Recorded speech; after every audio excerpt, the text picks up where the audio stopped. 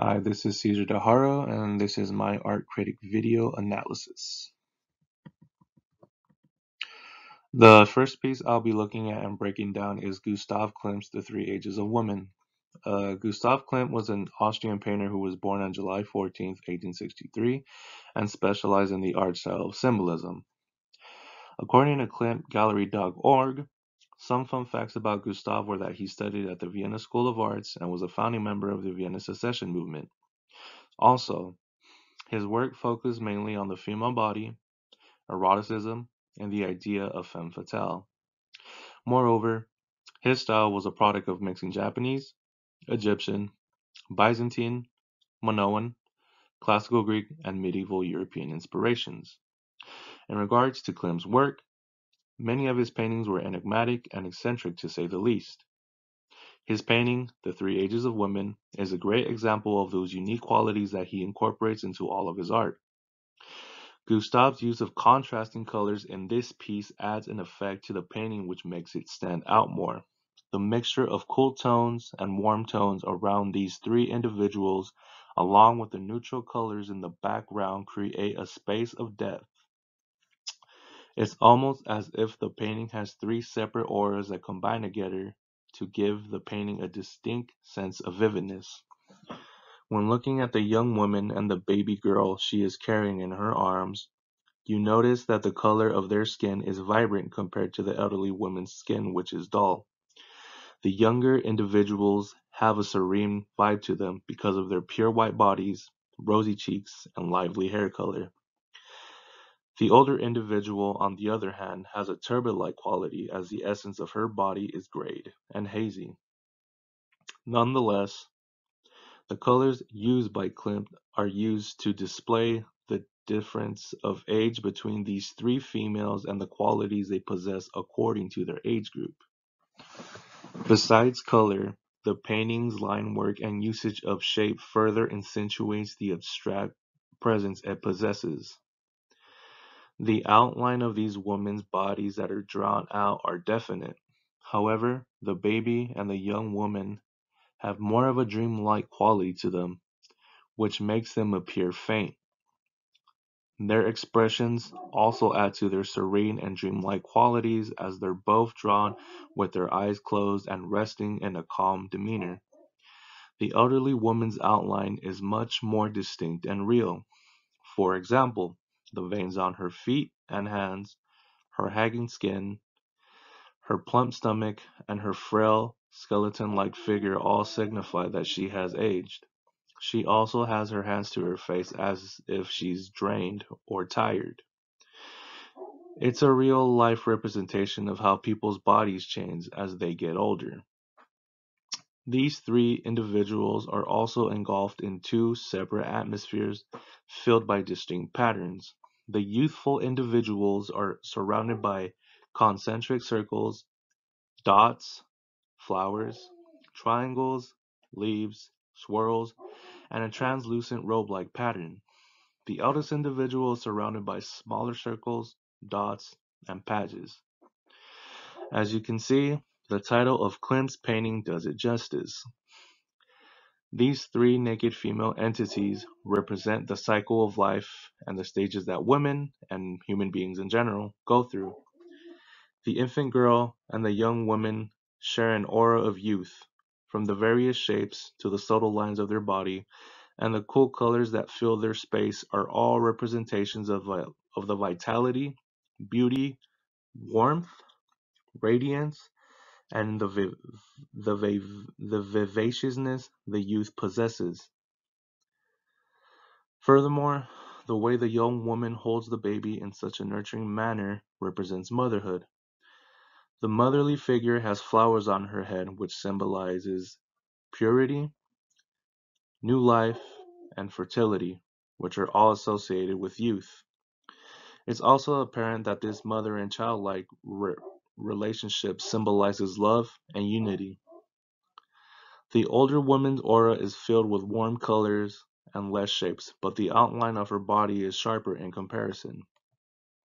These details symbolize wisdom, truth, authority, loneliness, patience, and frailness. which characterize the elderly. The older woman covers her face down into her hands, which implies that she's powerless and no longer has the energy to live. It appears as if she's defeated and time has took a toll on her. More importantly, the meaning behind this painting is that these three stages of life, infancy, adulthood, and seniority, represent the infinite cycle of life. The eldest woman has lived her life and is getting closer to the end of it, but we must remember that she was once an infant and a young adult. The young woman is in her prime as she holds a young child in her arms. She too was held that way as a baby, but youth doesn't last forever, and she'll eventually grow old. The infant girl sleeping on the woman's chest is barely starting out her life, but she will experience the world, grow into a beautiful young woman, become a parent, and reach seniority. This cycle links these three individuals together. There is no escaping it. We are born into this world, we live, we grow, we conceive life, we get older, and inevitably die. Despite Klimt pa- painting these women naked, it wasn't for the intention of eroticizing them, but for him to display the purest form of women as human beings. Another reason could be that he wanted to represent the true essence of human nature and life. Being that they are women, they are the givers of life.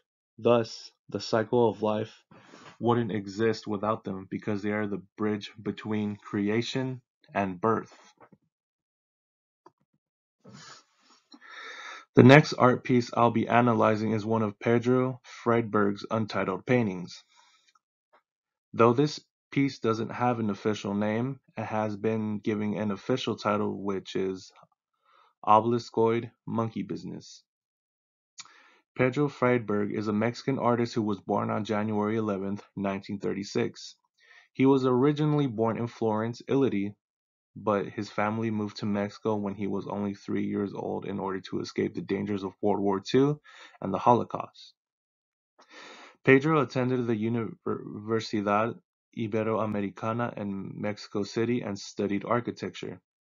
It wasn't until 1960 that he dropped out of school to become an artist and designer. After leaving university, Pedro would gravitate towards the art style of surrealism and would eventually become an artist who specialized in surrealist and contemporary art. According to ArtNet.com, his eclectic body of work bridges architectural imagery and psychedelic patterns with occult iconography. Through mixing his architectural and artistic backgrounds with religious symbols, it would allow him to create unique and erotic pieces. For that reason, Todd MerrillStudio.com points out that Pedro Friedberg is one of Mexico's most recognized artists and happens to be the last surviving member of the Mexican Surrealists. At first glance, this piece has a lot going on. There are various shapes, symbols, objects, and animals that interact with each other. It almost represents a town square where there is an abundance of activity and people going about their day. In regards to color, Friedberg uses a limited variety of cool, warm, and neutral colors. On the upper border of the painting, there is an archetype pattern that runs from the left to right, which outlines the deep blue sky beneath it. The cloud-like shapes are colored by baby blue. The pointed pillars on the left are painted orange and red, and the rooftops of the left have yellow outlines. There are different shades of red too, from the flags up top to the four circular symbols in the center and the diamond-like shapes beneath the flags. There are some hints of purple on the lower hand side and the rest is comprised of white and black. Even though there isn't much color being used, it makes the painting more straightforward and appealing. There are at least two vanishing points in this piece. The first one runs from the top left corner to the upper part of the building above the first white pillar. The second one runs from the bottom left corner to the horizon behind the first white pillar. As far as shapes and symbols are concerned, there are a multitude of religious references going on here. For example, The orange pillars on the left are obelisks, which are commonly found in front of Egyptian temples. These obelisks are said to have been built to honor Egyptian gods and rulers. There is also a temple-like structure in front of the first obelisk which contains five outlines of the Star of David, which may represent a Jewish temple or synagogue. On the right, there are structures outlined in yellow which are rooftops of pagodas. These pagodas serve as temples for those who practice the Taoist and Buddhist religions and are found all across Asia. Below them are these square-like structures which contain ancient quincunx patterns, which are geometric figures that have 5 points, squares, or rectangles that are arranged into a cross. These symbols are common in alchemy, astrology, and are sometimes found on top of churches. According to ancientsymbols.com, it is a symbol of a sanctified universe and an ordered world.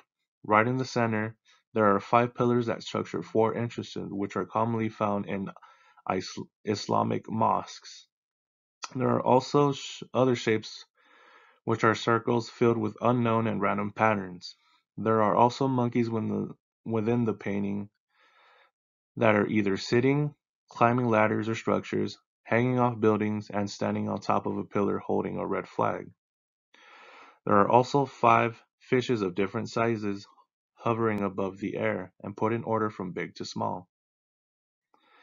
It is said that monkeys symbolize deep knowledge and intelligence, while fish symbolize the higher self and the deeper awareness of the unconsciousness. Having said that, I feel that the meaning behind this particular painting is about how we as society live life, and how we often do it without thinking critically about what goes on in the world. As mentioned before, this painting has a lot of religious symbolism to it. Religion is a tool that we use to practice our beliefs and spirituality depending on our culture. It is also a moral compass for us to learn about what is considered right and wrong, as well as faith, hope, and destiny. However, religion is one of society's most powerful institutions and social constructs. From the day we are born, we are taught what to believe, how to act, how to feel, and how to live our lives accordingly.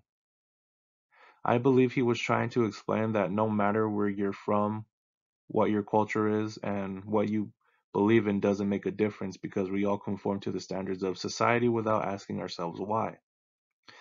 Pedro uses monkeys in his paintings to represent how we, as human beings, blindly follow orders and mimic others to hold ourselves to societal standards and maintain the status quo. There are some ladders where monkeys are seen visibly climbing. This is a reference to a social experiment done by scientists where they placed 5 monkeys in one room and a ladder with bananas on top of it. They wanted to see if a learned behavior from one monkey influences the behavior of the others. Each time one of them climbed up the ladder, the rest of the monkeys were sprayed with cold water, causing them to attack whoever climbed it. They ended up substituting each monkey one by one, and those who were unaware of the consequences would get beat up. Inevitably, all these monkeys would learn this behavior and conform to it without thinking much about it. The term monkey see, monkey do is a good analogy to use when talking about conformity. Nonetheless, humans are no different and we're similar to primates in a sense. The fishes represent the enlightening way of thinking that society lacks, and since they're floating in the sky, it means that acquiring deep awareness isn't an easy task. You have to work from the bottom up to gain a higher sense of self. Therefore, this painting's message is don't be a follower, think for yourself, and stay true to who you are.